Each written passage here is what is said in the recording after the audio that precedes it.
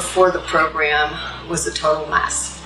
I got to a point where I was sleep deprived for 6 months, and I got so depleted and so low that I was having end-of-life thoughts, and I admitted myself to the hospital because of those thoughts. It scared me to death. And at the hospital, they highly recommended that I go into a day program. And I was like, a day program? What is that? And so she said it's like having 2 to 3 years of weekly counseling, only it's compacted into 3 or 4 weeks for maybe 5 to 6 hours a day. And because of the intensity, you accomplish so much more. And so I'm thinking, I want to do that. I need that. I need to figure out what I thought I needed was to figure out, why would I let myself go for 6 months on 2 hours of sleep? It was so apparent when I came here that the foundation of this whole program is the Word of God, and that the counselors that participate and interact in your life and help you process through your life, that they are grounded in God's Word. And then out of that, they're listening to Holy Spirit, because how else would they know what to help you work through? And the whole process for me was just a God story, another one in my life.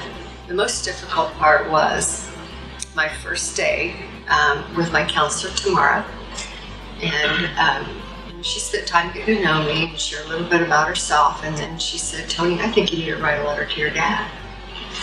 And to preface that, I came from a very abusive home. Myself and my 3 sisters were abused on all levels.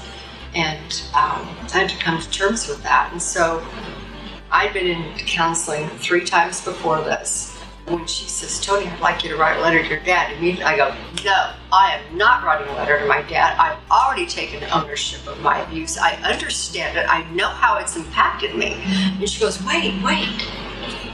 No, I want you to write a letter to your dad to claim the things that he stole from you. Wow.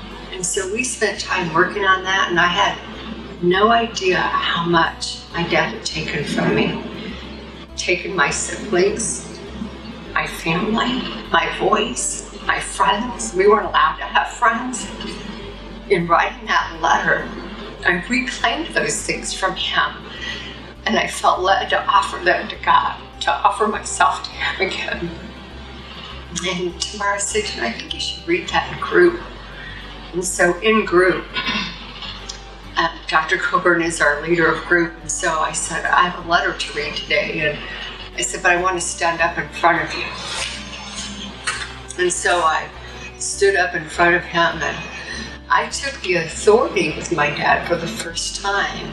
And I told him, I said, everything that you took through our abuse, God meant to treasure and wants to use it to build His kingdom. And it was so powerful and so impacting in my life. I am forever indebted to what the Lord has done through this program, through the Catalyst program. For more information about Catalyst, or for a personal assessment to determine if the program is a good fit for you or a loved one, please call us at 1-888-7-CLINIC or visit us at meierclinics.org.